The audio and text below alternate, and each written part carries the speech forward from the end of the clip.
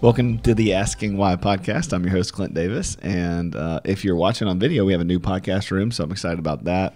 If you're not watching on video, then you're just listening, then it doesn't matter. So today I have my good friend, one of my best friends in the entire world, Ashley Rachal, on the podcast. She is an RD, which is a registered dietitian, and a certified intuitive eating counselor. There we go. So Ashley's been with us. We were looking back. You were on episode 15, and we're on episode 125. So it's been a while. Although me and you have had these conversations lots of times in between now and then.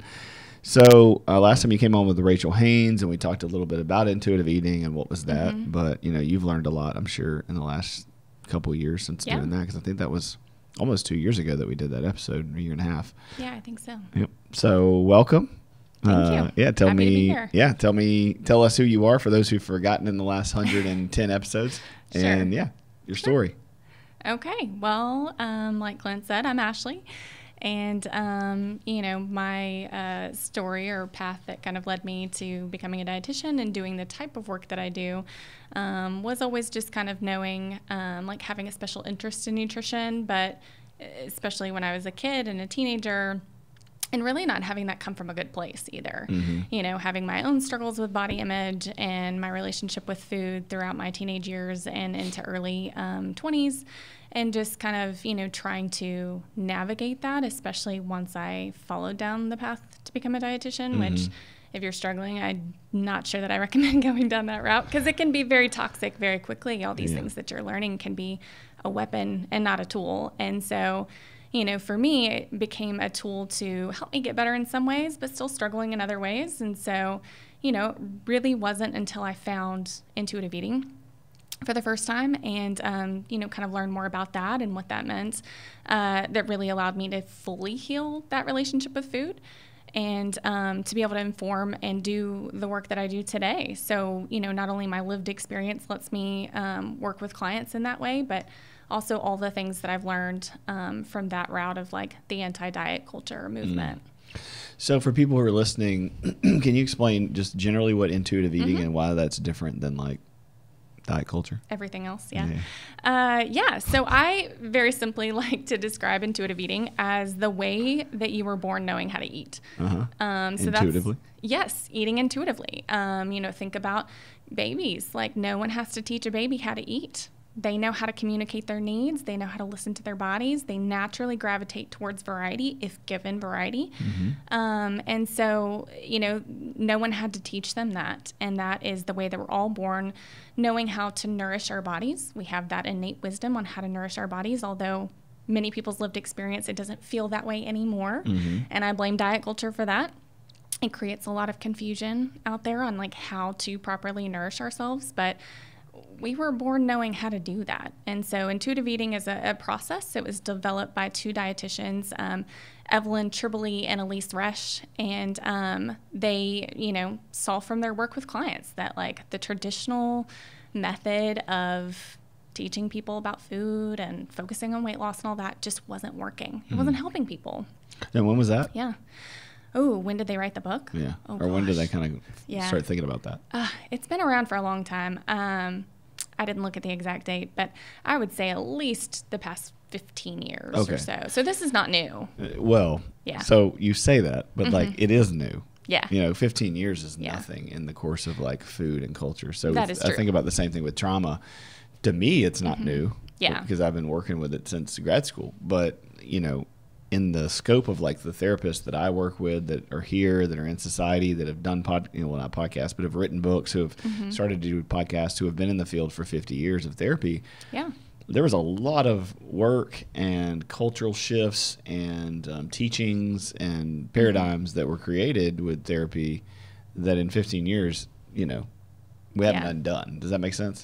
So I would say intuitive eating is relatively new in the scope of like all things, although it's not like in the last 2 years, right? It's not like a new fad or something. But it just shows how long it takes to get into the culture. Because even trauma, as much as we have Instagram and podcasts and things talking about it, I mean, I get clients every day, within our practice you're like, hey, do you know what trauma is? And they're like, no. So would you say that's kind of the same thing, that when people come in, what do they know? What do they not know? Most people have never heard the term intuitive eating. Some of them have, and it's usually social media that's really kind of exposed them to that, which is great. But yeah, most people have never heard of anything like that. And just to give, people some perspective, like I said 15 years. It's probably been around longer than that because I've been a dietitian for 15 years and I'd never heard of it until 8 years ago.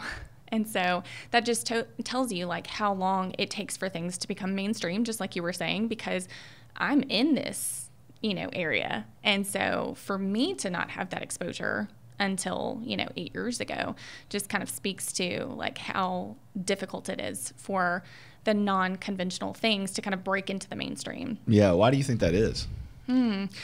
Well, because honestly, I think it comes down to a lot of funding, Yeah, right? be honest. Yeah. So, I think that it is because there's not any funding for intuitive eating. There's lots of funding for specific diet plans and programs, right? So, whatever gets the funds, gets the money, and it gets the coverage in the media. And so it's not as popular because it doesn't produce short-term, quick results. It's more of a long-term process, working relationally in your relationship with food. And so, that's something that takes a lot of time to develop. And so all of these other programs might have sponsors and backing and, all the finances to have the research and data that's out there. Although there is great research out there to support intuitive eating, it's just not as widely publicized, I think, because of that. So can you give me an example of something that you see as really toxic that like has benefited from like funding and marketing that you look at and it makes you cringe and annoyed? I can give one. So for me, it would be, and that you, for me, I wouldn't say that it, like CBT, for example, cognitive behavioral therapy, it's kind of the thing you learn in grad school that you hear about from everybody that if you don't know and you're a therapist is super problematic. And yet it is effective in certain areas and it's generally, not harmful, but it's not the end all be all to all things, right? Right. And it's a little tiny piece of the puzzle, but it's not in some ways damaging, right? But with a diet, I would say, or I'm asking you, is there things that you go, okay, that just isn't beneficial at all, or it's beneficial in little tiny pockets? What's the deal with like all these diets? I would say the first example that came to mind was the keto diet. Okay. You just came out the gate swinging. That's right. Step on all the toes. That's right. Oops. So, the ketogenic diet is something that had a lot of research specifically for children and epilepsy. And it was shown to be effective, albeit difficult to follow, especially for kids. Imagine that. But what is keto? Keto as it exists for kids with epilepsy is very different than what we see as like the keto diet today. Okay. And so, it's designed to keep the body in ketosis. And for kids with epilepsy, it actually helps to reduce the amount of seizures that they have. So what is ketosis? Yeah. So ketosis is something that it's your body utilizing a different source of fuel. So, with the keto diet, it's the elimination of carbohydrates in order for your body to stay in a place where it burns ketones for fuel instead of burning carbohydrates for fuel, because your body's preferred form of fuel, it comes from carbohydrates. Glucose is what it breaks down to. And so, the premise now and how it's kind of been warped is for the ketogenic diet is to allow your body to use fat for fuel instead of using carbs for fuel. And that is actually very problematic because most people... Why is that bad? Well, first and foremost, most people are not actually staying in ketosis, without testing for that, which is usually like a urine test. Without testing for that, you actually don't know if you're in ketosis or not. And so what they're really following is kind of like a modified or an extreme form of a low carbohydrate diet. And that's bad. I try to avoid using black and white terms, but yeah, low carb diets are something that for most people are going to be just really difficult to stay on, like unsustainable, right? because, carbohydrates are a wide variety of food. It's like one of the biggest categories, right, of different types of foods that are out there. And so you're eliminating huge portions of the food that's available for you to eat. Yeah, so this gets in, my mind's going, well, one, I know nothing about what you're talking about. Yeah. So as a therapist and as a person who works out and tries to take care of himself and all those things, I'm thinking, okay, I'm trying to catch up in my brain with what half of these words mean. And also, you realize like, oh, I have a body and it has all of these things, and I know very little about it. So it's like, that's the sad thing. One is that we, like as human beings, we don't even know how we work. Right. And like all of the fitness people are like, you're an idiot. But I'm like, I mean, the reality is like when it comes to valuing our bodies, if we don't know how they work, then we can't really manage them. And so we just listen to whatever thing in the culture has been taught to us. Yeah. And then we go, okay, yeah, I don't want to eat bread because bread's bad, right? Like, or I don't want to eat ice cream because ice cream's bad, or like, and you get on to me about this all the time, but I know what it's like to be a friend of a therapist now. So we've been friends forever, and I know what it's like as a therapist, when people say unhealthy things, right? You try not to redirect them all the time, but being your friend, like I've realized how many negative views that I have of my body, of bodies, like of our language that comes up when we talk about things as we've parented together, and raising kids together. It's like, man, it's so easy to say something pretty negative or shaming, completely unintentional because of just the long history. It's like, I'm very intentional from a psychological perspective not to do that, right? And sometimes we have to, I'm like, with your husband or with you, or, I'll have to say, well, say it this way or whatever. And then vice versa. You're like, well, maybe we shouldn't say make a happy plate, or maybe we shouldn't say eat all of this before that. And then it's like, well, why? And we've had lots of these conversations that I've learned a ton, which I highly value. Yeah. But my point is that I think when it comes to diets and culture, just like with emotions and psychology and how we work, people just have no clue. And so as we talk about like all of these things, there's lots of people with opinions who will listen to this podcast and go, that's trash, Yeah, she's crazy. Yeah, keto's fine, this is fine, whatever. But it's like, if you start to actually sit with them and ask them what they know about the body and how it works, they probably don't have a very full knowledge. They're assuming that the doctors and the dietitians who have all this training, who have went to grad school, who have degrees, are telling them the truth. And I think part of the problem is like all of those systems in some way, shape, or form are bought into cultures that sell products, create systems, even sell grad schools. Right. Oh, yeah. To produce people who can then market their thing for them. Would you agree? Oh, yeah. Okay. I'd agree with that. Yeah. So you say keto, and we're talking about ketosis, is that how you say it? And keeping your body in a certain place. And initially, I think everybody goes, yeah, carbs are bad. Yeah. Right? And you're like, well, they switched from carbs to burn fat that's the theory. Right, that's the theory. Yeah. So what do we do with that? Like, how do we help people, or how are you helping people switch their mind state? And how do people listen to this who maybe have no clue? Why does intuitive eating switch all of that to a different perspective? Well, if someone's coming to me with either a history of being on any diet, doesn't matter, but if we're talking about keto specifically. Oh, I know what I was going to say. Sorry to interrupt you. No, it's okay. I guess that base the problem is it's what's the end result you're looking for, right? Isn't that like the problem? Yeah. So if you're going, well, get on keto, not because you have, what did you say the kids have? Epilepsy. Not because you have epilepsy, but because you want abs. Right? Like, yeah. Isn't that if the goal is wrong and from an unhealthy perspective, then is that why the whole thing falls apart? Like that's an important aspect of this is that, some clients when they come to me, like what they desire weight loss, right? That's one of the primary reasons why they're showing up in my office.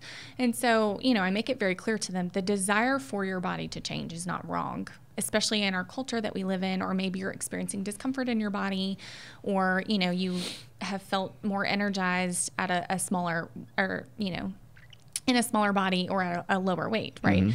That desire is not wrong, but it can't be the primary focus because that's like in the world of psychology, that's the equivalent of behavior change. And most of the time that's not sustainable, right? It has to be heart change or a mindset change, right? Like something in you has to change the way that you're viewing whatever you're trying to accomplish. So I tell people, like, your desire isn't wrong, but let's shift that to the back burner where it's not the primary focus, right?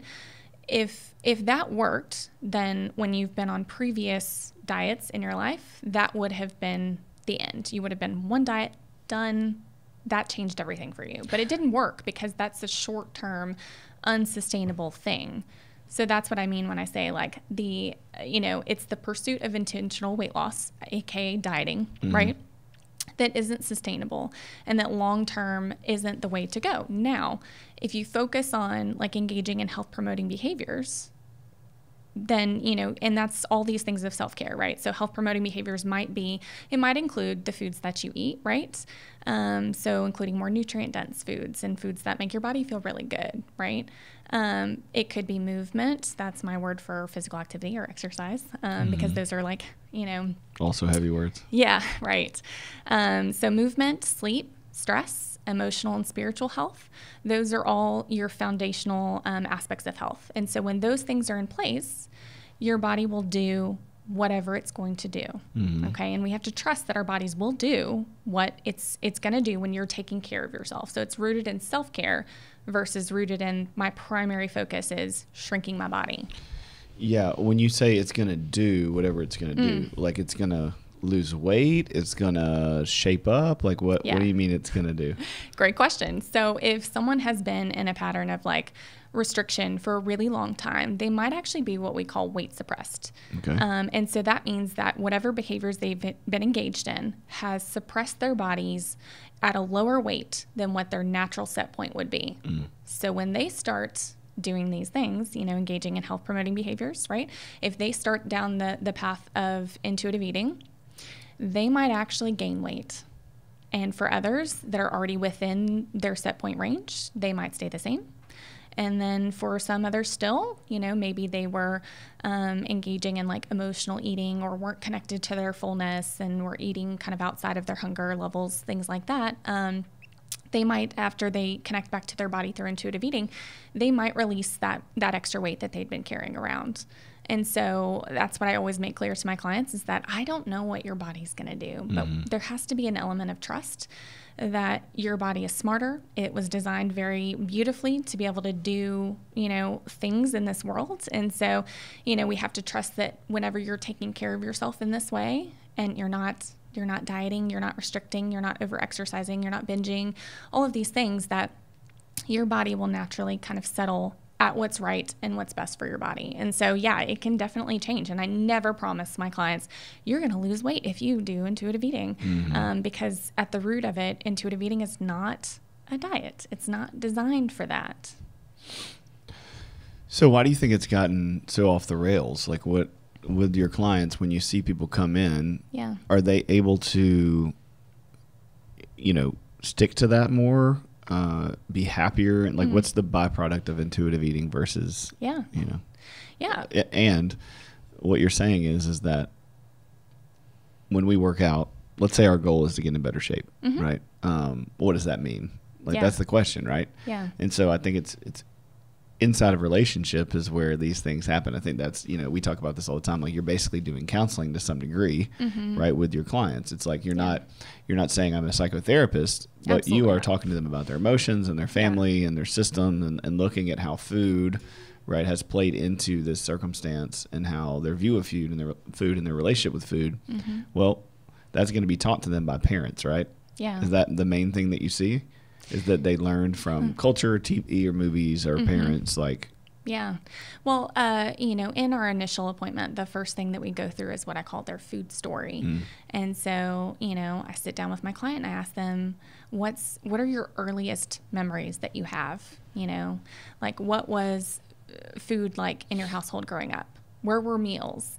Tell me about everyone who lived in your household. What were their relationships like with food and body image? Because, as we know as parents, our kids are sponges. They will pick up every little thing that you say, even if they weren't even in the room. They heard you and they absorb those messages. And so as parents, like, we recognize that we can have a significant impact on our kids, even if we're not even talking to them, if we're talking around them. And so words really matter, or what you're modeling for them really matters. And so, for my clients, they picked up a lot of messages from other people in their lives. And so it's not always parents, right? It could be a coach, it could be a teacher, a nurse, a doctor, their friend group, of course, magazines and all billboards. My goodness. Yeah. These days you can't, turn on the radio without somebody talking around about diets or about bodies. And so I know that's got I know it is hard for you because I know you, but like, it's so funny, the different areas that we all kind of learn about and dive deep into. Yeah. When you look at the secular world and the radio and media and billboards, all these things you mentioned, I mean, it's not even close to healthy. When it comes to food or sexuality or mental health or family or, just name something that people spend lots of time and energy, around. I mean, diabetes, whatever area that you want to work on. Yeah. And it's like, man, once you get steeped in it, right? I know you went through this, but I, continued to. It's like, it's hard not to see all the brokenness. So how do you deal with that? How have you been able to kind of walk through like not being super annoyed with all food things? Because I mean, we know it from having allergy kids. Like that was our first like insight into, and I know you do too. But it's like you send them to a school where it's super food heavy. Yeah. And then you mention it, and then like we were at a birthday party this weekend, and they were asking us why we stopped going there or whatever. And this was when they were little, so not the recent school, but like. And we were like, well, they had snacks for everything. Everything was super food heavy. And the other parents like, yeah, we don't have allergies, but it was ridiculous. Like every learning opportunity was also filtered with like a donut or a snack or candy or, whatever. And we were like, yeah, that's why we had to either bring extra food or tell them they couldn't have it or make sure it was safe. And it was just exhausting. But it's like, until it's a problem, it's not a problem. Yeah. And so how have you kind of dealt with that on a personal level, and how would you advise people who are, dealing with food stuff to manage like all the exposure, I guess? Yeah. So, diet culture is absolutely everywhere, like we just talked about, but, running everything through the filter of intuitive eating, I think is really helpful. Okay. What's that filter? Yeah. So, it would be things. Well, one thing I have my clients ask themselves is like, does this apply only to me, or does this apply to everyone? And so what I mean by that is that if you feel like there's a message that you've received or something that you're telling yourself or that you read, right? Would you say the same thing? Like, would you suggest that to the person that you love most in this world, right? Like your best friend, your parent, your spouse, like your partner, whatever it is. Like, would you say that that's okay for them to do? So if you're reading something that's like, you should never eat carbs again, like, would you say that that's okay for your child? Would you say that's okay for your spouse, right? And if it's not, then you know that like that might be a message that you received that doesn't hold up, right? That's not true. And so that might be one way to deal with some of those negative messages, is to say, does this kind of apply across the board, or am I taking that message a little too far, or am I applying it in a way that doesn't actually support my health? Yeah, that's good. Yeah. So, and also, I mean, I would say, we're talking in generalities, but there are times where medically somebody has a condition or something wrong. Yeah. So how do you help people deal with that? Like when they have to actually have a diet, or do they? Is that like a bad idea too? No, it's not. It's all in framing, right? So if it's a diet that they're following where, again, the primary goal is weight loss, it will continue to fail. But if you've just been diagnosed with this chronic illness, and, maybe you have a condition that does have dietary factors that are affecting it, like maybe it's diabetes or hypertension, high blood pressure, high cholesterol, things like that, like, of course, but that comes from a place of self-care. You're making decisions, and I always recommend to add, right? Like, what can we add and not necessarily have to take away? So can we add things that are honoring to our health? Right? Can we add more fruits and vegetables? Can we add, a protein with our carbs to help balance and have more stable blood sugar levels? Those are all things that are going to help you to feel better in your body. In the case of food allergies, right? Like, the reason why that is a restriction is because it affects your health. So you choosing not to eat those foods is a form of self-care. That's not a form of restriction. So that's very different than the dieting where it's like removing these things because you want to stay in ketosis, or, you know, you want to lose weight, or you, whatever, like, it's a very different mindset. And so when it's formed in the place of self-care, like those decisions are rooted in self-care, then it feels sustainable because, you know, you feel better in your body when you're not eating your allergen, or your blood sugar's not all over the place and you're feeling the effects of that, right? Mm-hmm. So that's the main difference, is that it's different because your mindset around that is significantly different. So when you think about like CrossFit or exercises that get super intense about all those kind of things, like macros, for example, I keep hearing about macros and counting your macros. Like what is that? How does that fit into diet culture? Mm-hmm. Yeah. So counting your macros very simply is just referring to the macronutrients, right? Carbohydrates, you fats, say right. No, I have protein. no clue what you're talking about. Yeah, I'm explaining that. Yeah. So carbohydrates, fats, and proteins, right? Okay. And so counting your macros is trying to focus on certain percentages of your overall food intake comes from different categories, right? So it might be, 30% protein, 20% fat, 50% carbs, right? So is that necessarily like a bad thing? I wouldn't go as far as to say that that's super negative, but everything for me comes back to, is this sustainable? Do you intend to track every morsel of food that you put into your mouth for the rest of your life? Do you want to keep track of, does this food has protein and it has fat in it, so what percentage am I going to give it, right? And most people are using apps and such to do that. But again, is that something that you sustainably want to do forever? Mm-hmm. For most people, they're like, well, no, I don't want to track everything that I'm eating for the rest of my life. Mm-hmm. And so, but it may be a time where you have an event, or you have something coming up, or you have something that you're just saying, hey, yeah, I'm going to be super diligent and anal about this because I need to be in this shape or this form for this race or this run or this event. Yeah. And then I'm just not going to do it anymore when that's done. Yeah, I would say that that's very tricky. Yeah, you knew that was coming. You baited me. That's very tricky. So part of what you're kind of alluding to might be like in the form of an athlete, and they are performing for a specific sport, and that's very different from this conversation. But if we're speaking to the average population, kind of doing something for a short amount of time for an event sounds very diety to me. Mm-hmm. And I would just caution people against that, because it's the yo-yo dieting effect of like, okay, you drop weight for a certain amount of time because of maybe you are counting macros, or you are dieting, or you are over-exercising, or whatever. Well, what happens when you're no longer preparing for that event? Mm-hmm. Like, what happens when you no longer want to count calories, or you get injured? Well, then your weight's going to rebound. And so what our bodies do is that they try to protect us from the next kind of diet, essentially. It tries to protect us from that. And so it works by slowing down our metabolism. And most of the time, too, it will build in a cushion. Mm-hmm. That cushion comes in the form of weight gain. And so, there's this saying in the kind of anti-diet space is that the biggest predictor of weight gain is going on a diet. Mm. And it speaks to that idea that like our bodies... Overall, yeah. That our bodies learn to adapt to what it perceives as a famine, and it will help build in some extra security in our bodies to help protect us from the next famine that's coming.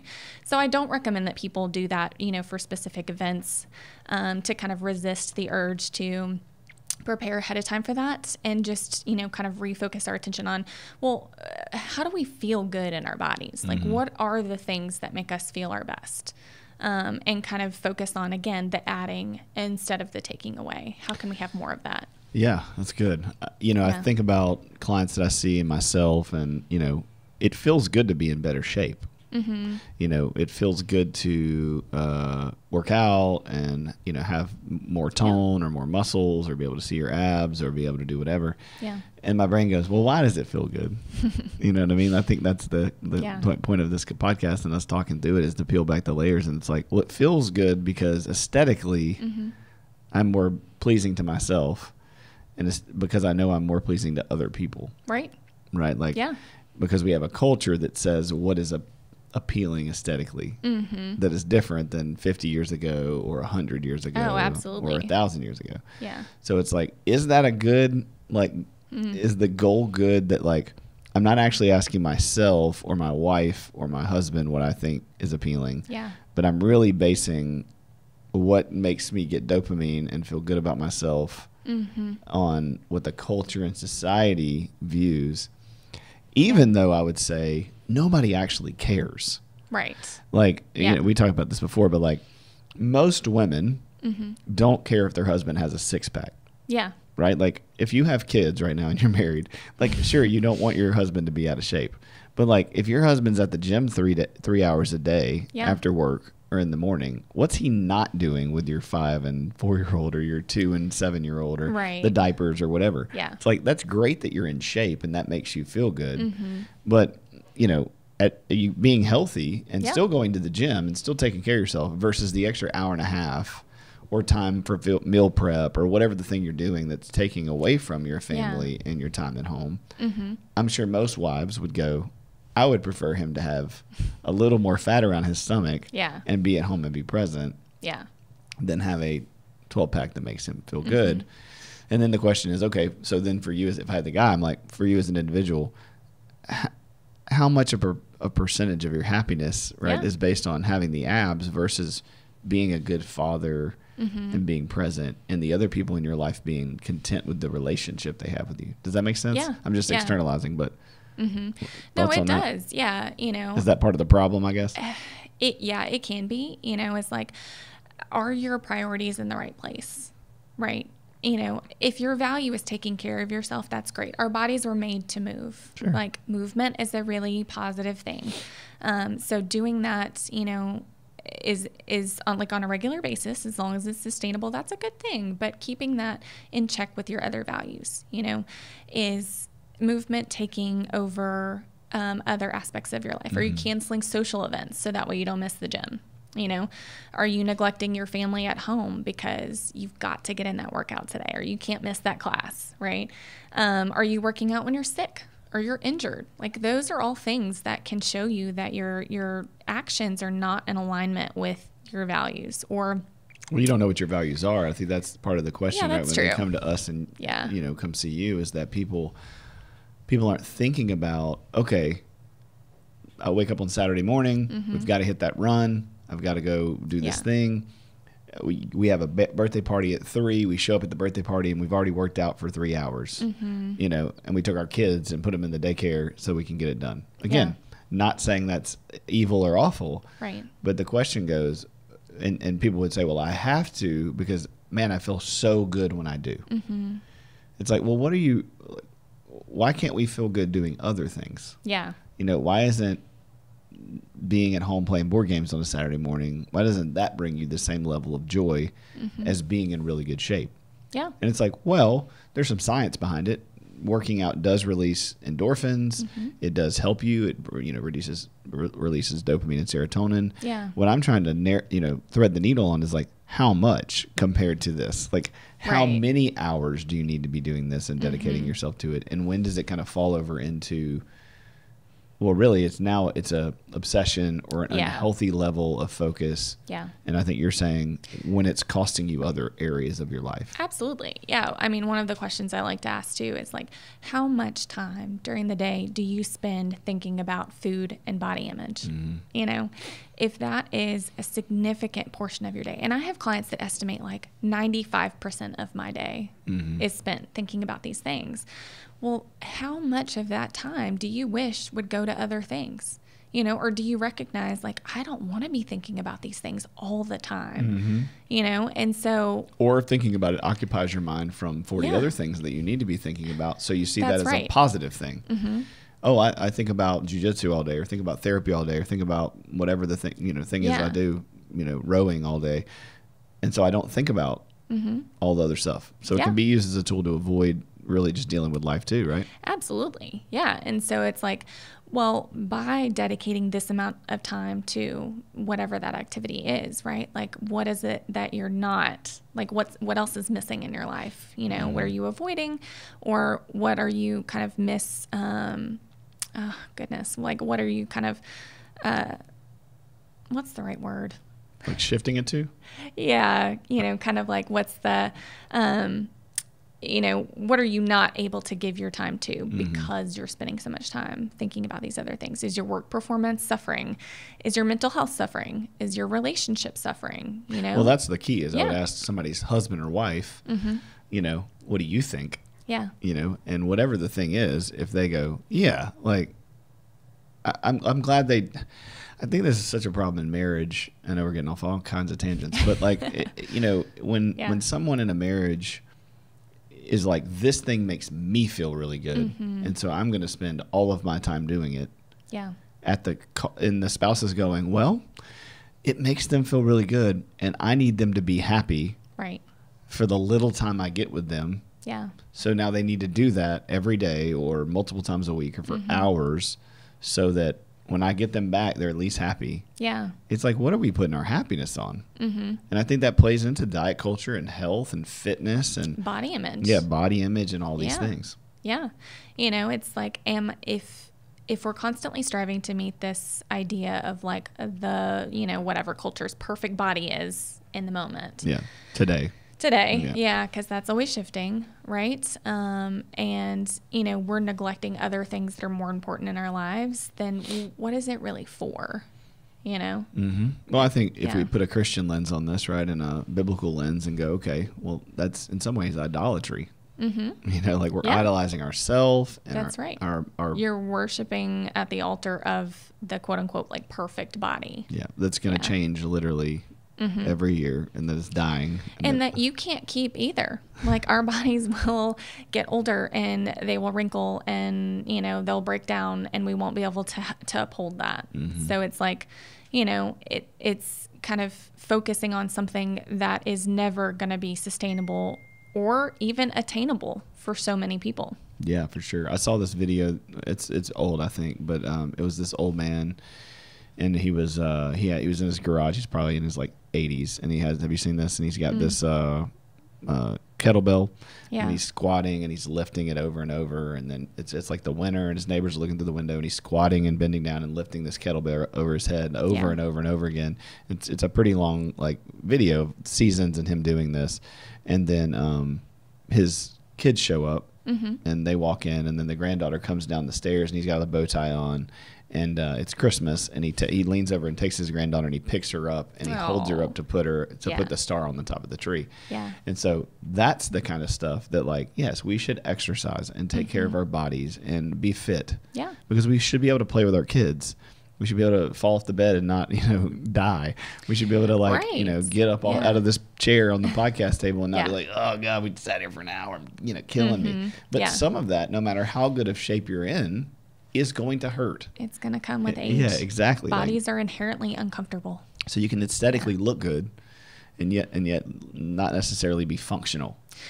That's a good point. Like I have, clients that do exercise all the time, often at the cost of their own like physical health. And so, some of them are in significant amounts of pain.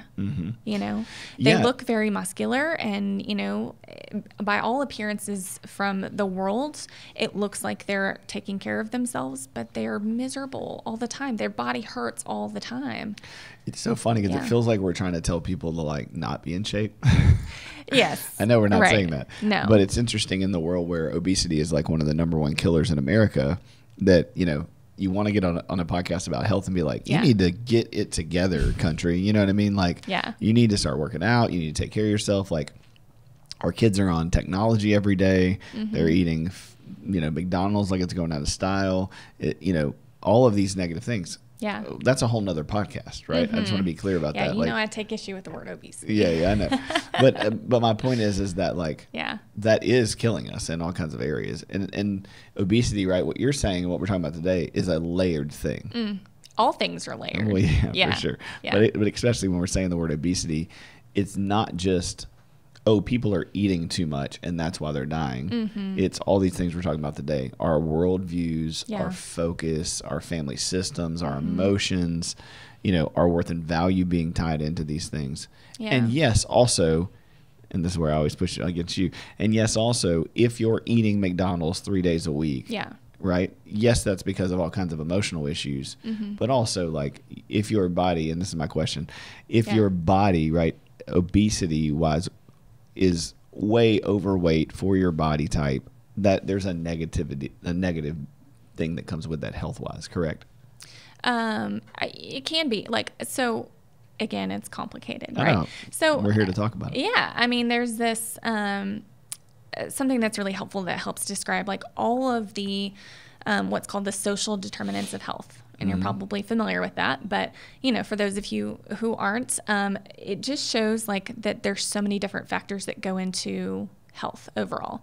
And one of them is the physical, right? So physical would be your sleep patterns, your eating patterns, your movement patterns, like those are all things. But there's also genetics. So that would be like biology, genetics, and your body shape. Those are all determined by your genetic blueprint. So, you know, your genetic blueprint is not something that can be changed, right? It's the body that we were given. And so that's where body diversity really comes in. I definitely want to push back against the idea that like, you know, that all people are supposed to be in smaller or average type bodies. Like what does average even mean? The average woman's size is actually a size 16. So pushing back against the idea that like it's got to be like a, you know, a different size, like a much smaller size. Body diversity is a real thing. And I think that that's also partly by design, right? But there's other factors. Environment plays a big role too. You know, that might be socioeconomic status, the ability to access food. So there's, you know, layers of privilege in here as well. Like, you know, for those that are eating McDonald's 3 times a day, like, is that because they run really good, you know, promos and deals at McDonald's and that's less, you know, expensive than them actually going to a grocery store? Yeah. You know, what that brings up for me is like, again, there's all these conversations out there and there's all these podcasts and Instagram reels and, you know, all these things. And yet outside of relationship, you can't really figure out what it is that it is. Yeah. Right. So from the stage, right, if you were doing a talk or I'm doing a talk, people are like, what do you do with this? And it's like, well, I don't know. I have to sit down with that person. Yeah. Well, it depends. It's my answer for everything. Yeah, 100%. Yeah. And so it's like, you know, that's what we're trying to push people to by having these podcasts is not to just dump information into people's brains and say, hey, these diet cultures are bad or these things are good, but it's to help people like stir up their thought about what they do and why they do it. And especially as Christians, our body is the temple and we can go real crazy and real rigid, right? But the reality is there's theology there that goes, yes, it is important to maintain our bodies. But I remember going through when I had my little one of my mental breakdowns over my life in my early 20s. I remember, man, I was like focused on sin and how everything was sinful. And I was like, okay, then I have to just eliminate all sin in my life and modify my behavior. And you could say sugar or you could say, you know, whatever food ingredient. And I remember watching this like Honda van commercial and thinking everything in that thing is sinful. Like there's marketing and there's these people have this house and this luxury and these things. And it just was a lot. And I think that, you know, we can be obsessive that way when it comes to food, when it comes to anything. And then we don't know how to live our lives and drink a Coke without thinking it's sinful. Right? Because it's like, if your body's the temple, then you should then we should like manufacture the most healthy environment for it ever, which means ice cream has X number of calories and X number of fat, which means it's bad. Because my body's the temple, so I can't put anything in it that's bad. I can't look at anything that's not the most pure, you know, whatever. Right. Yeah. And so I think that's also part of the culture within church is like not having good conversations about how to apply scripture and understand that like your body is the temple. But like it's still your intentions and your heart posture with so many things. Right. Now, you can't do meth and be healthy, but I'm just saying, like, maybe, you know, eating some ice cream is not a moral issue. And I love that you just brought up moral issue because that's where I was going next is that, you know, when we put labels on food, good, bad, clean, dirty, you know, healthy and unhealthy, right? What we're really doing is we're assigning morality to food. And so it's not just like, oh, this food is good or this food is bad. It's when I eat this food that I've just called bad, well, I must be bad for doing that.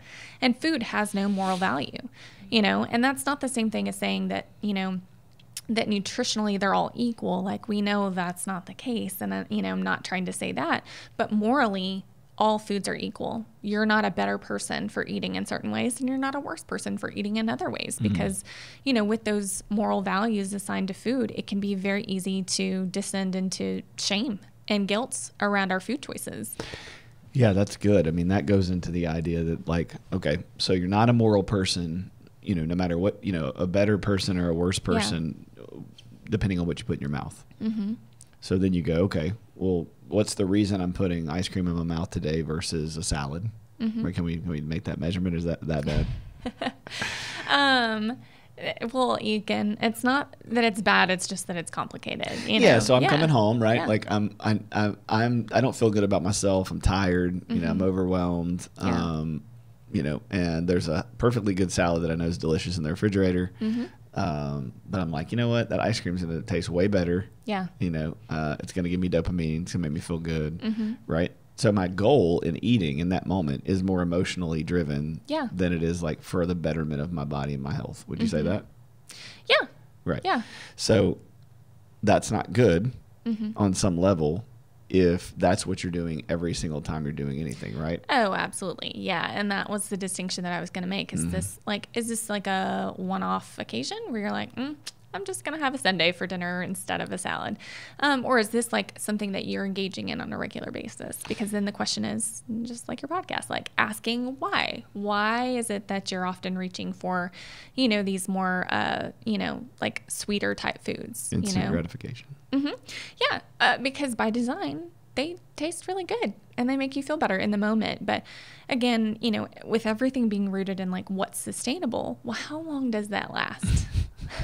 Well, I mean, usually by the end of it, I'm miserable and wish I wouldn't have eaten all that ice cream, right? That's the other side of it. Yeah. Sometimes I eat it and I go, man, that was really good. Mm-hmm. I quote unquote, deserve that, which is a whole other thing, right? But that's going to drive you crazy.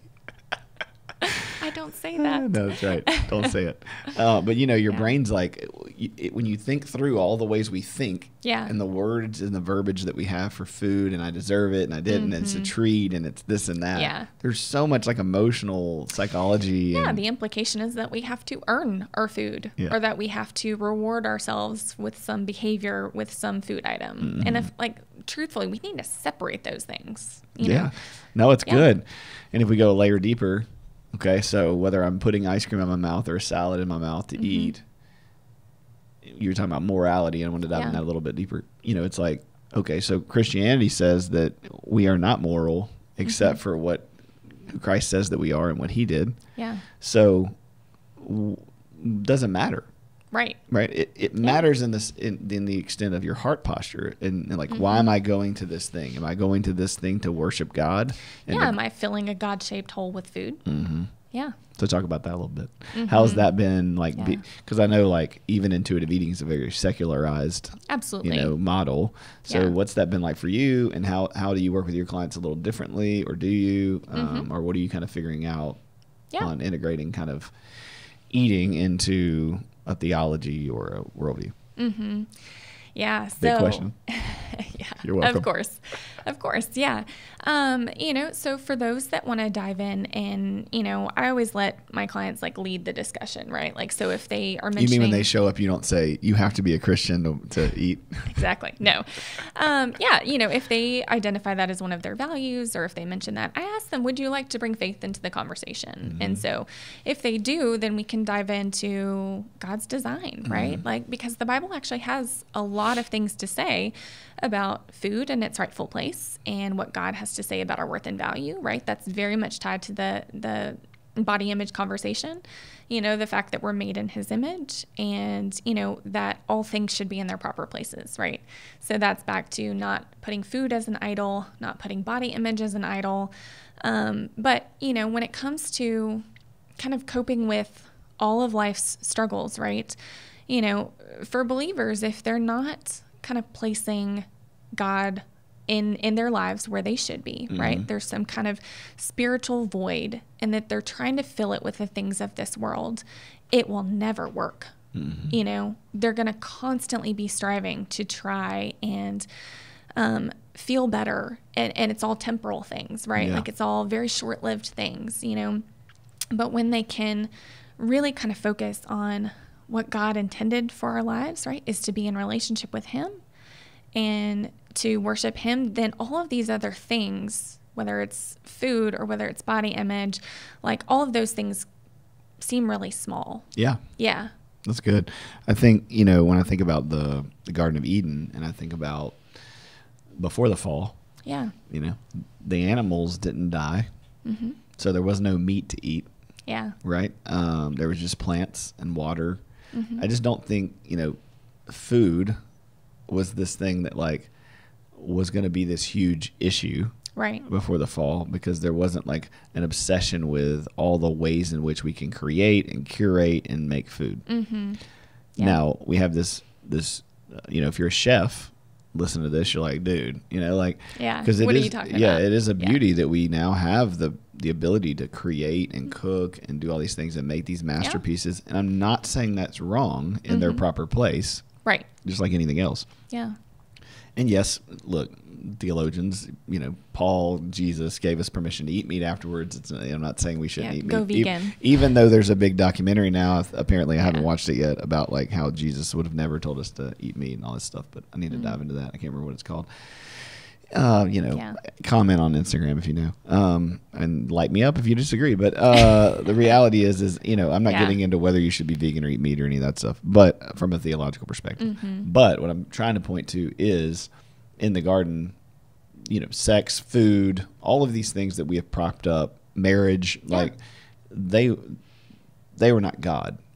Right. God was the focus, the relationship with God, the relationship with humans, intimacy, connection, family, relationship.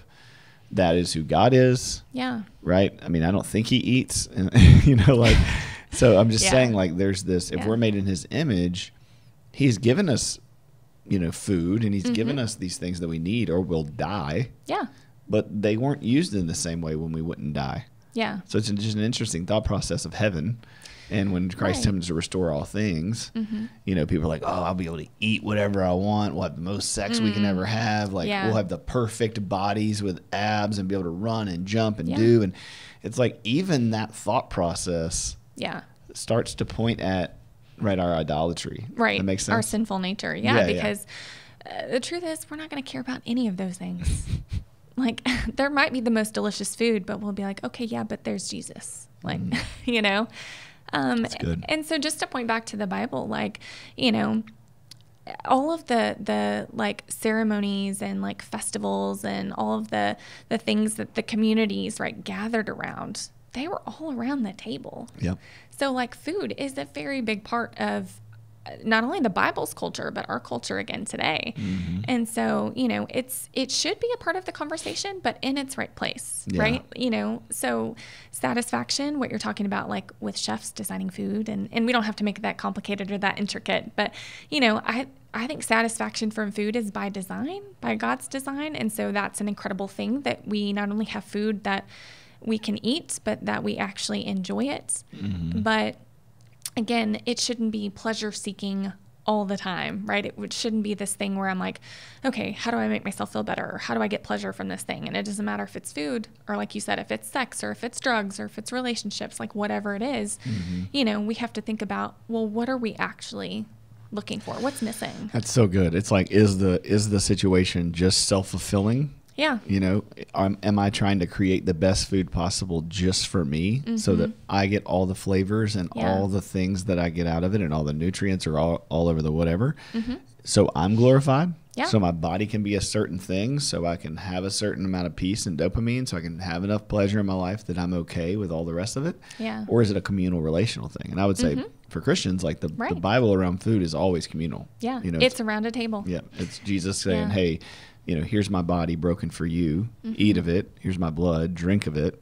Yeah. We did communion this morning with our biblical counselors, and it's like, it's that reminder, and we do it at our church every week, Yeah. And it's just that reminder of how the body is important, that God came and lived in a body and was incarnate in a body. And so that's not bad. Mm-hmm. And I think even that theology plays into all the food culture, all the body culture, all the shaming. Yeah. Is like, just our bodies are either good or bad, just this kind of bifurcated way of looking at, human beings. So anyway, it's good stuff. Any closing thoughts or comments or, anything that we're missing that you want to hit on? I know you could talk for hours, but.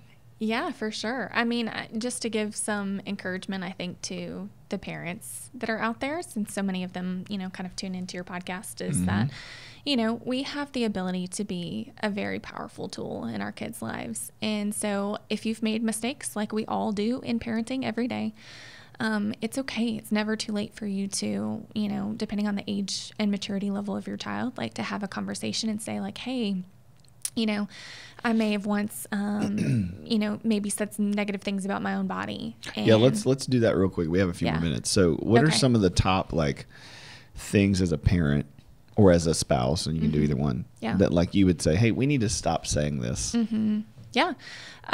We need to stop commenting on other people's bodies and our own body, right? I know. We're constantly talking to our kids about that. Yeah. And it's not just like the perceived compliments, right? Sure. Not just like, well, here's one thing that I hear in my clients all the time is that either, my parent criticized their own body, or my parent made comments about me having the perfect body. Oh, yes, man. I have clients all the time whose dads will say, hey, you haven't been working out. I can tell you gained some weight. You need to take care of yourself. Or even if it's not related to them, like say you're, walking around a grocery store and you start commenting on other people's bodies. It doesn't matter that you weren't talking to your child. They're absorbing that message to say, okay, well, if I look like that, then that's what my parent's going to feel about me, so. Well, which is so subjective because, right? I mean, how many people have body dysmorphia, and when we look at the mirror think, I look terrible. Yeah. CJ and I talk about this all the time. I remember being in Afghanistan and doing steroids so I could get more muscular.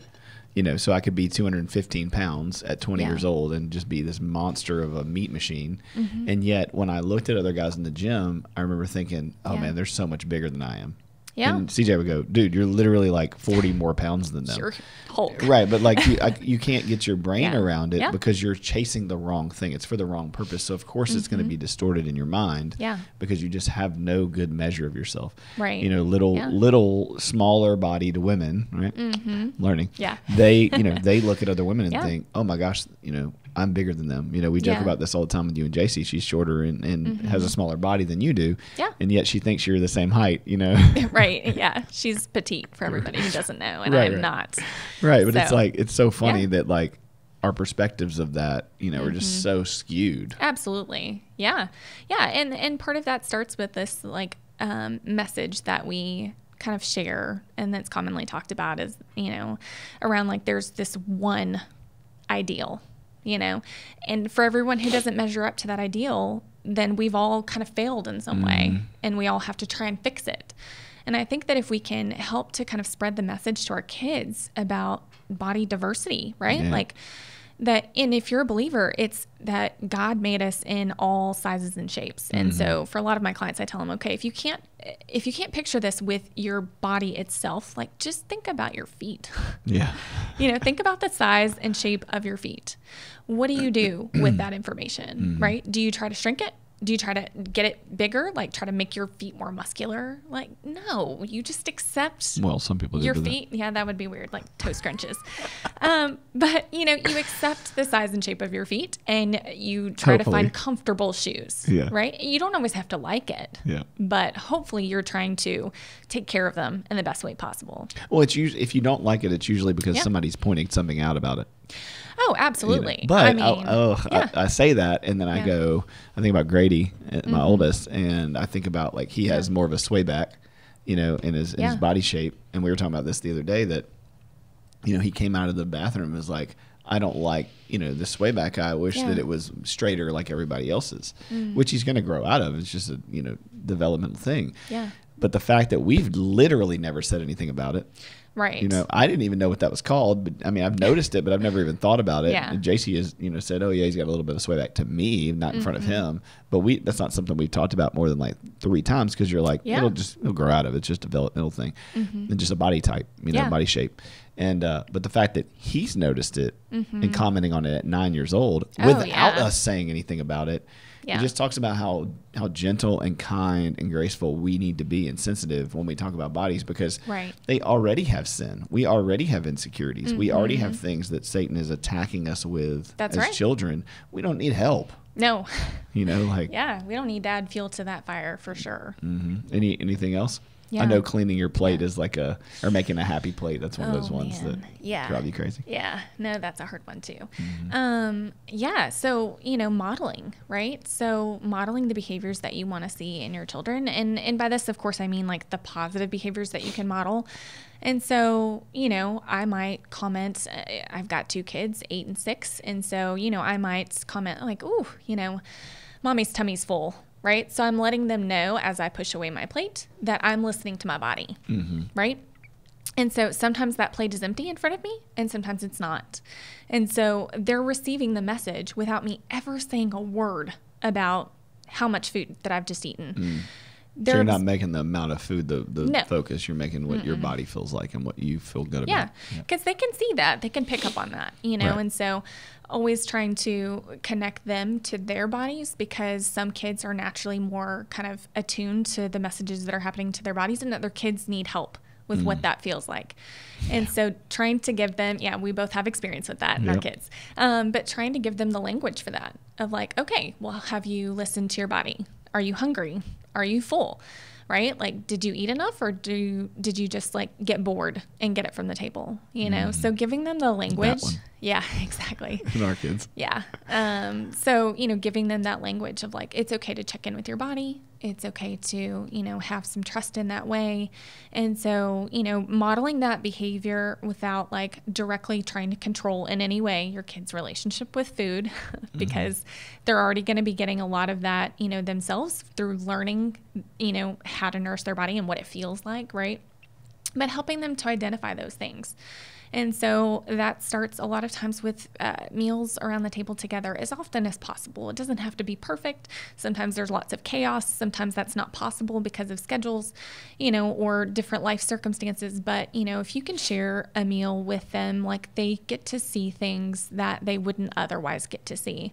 They get to see you, listen to your own body. They get to see you eat foods that currently they don't want to eat.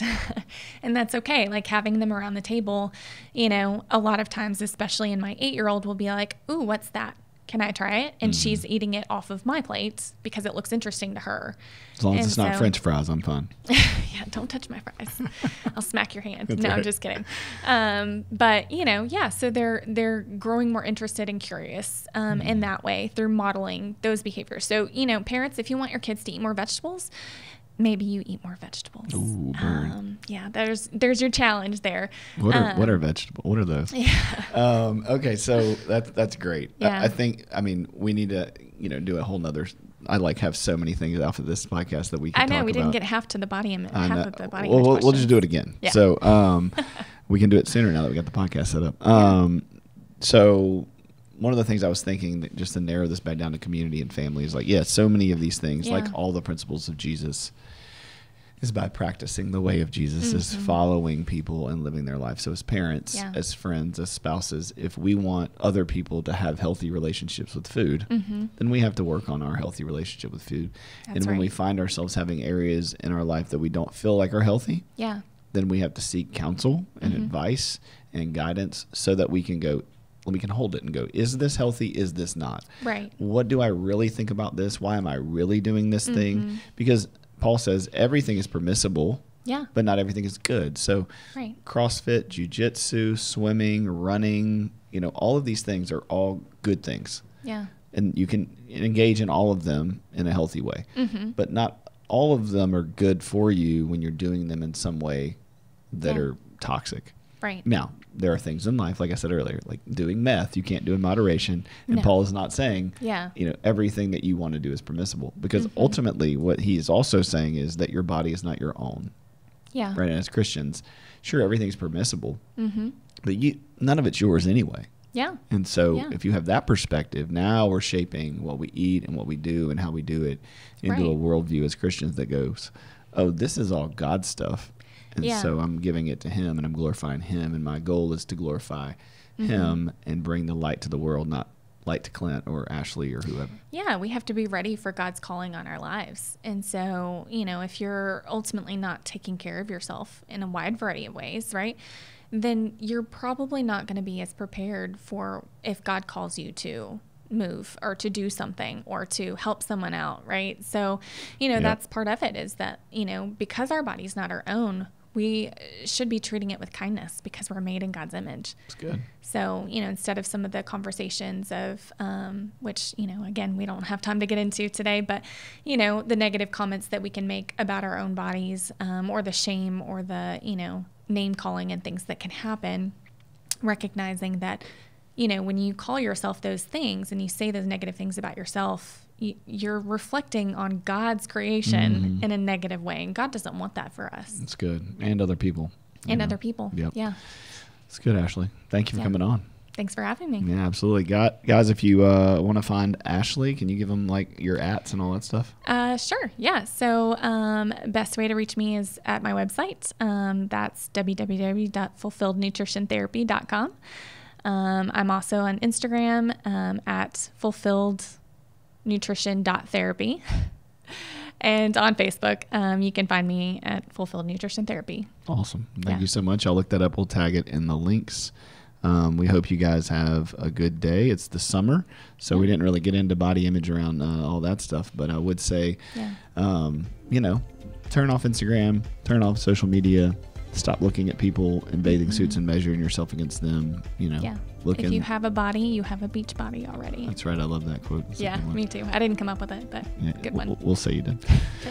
All right. Thank you guys. God bless you and have a good week.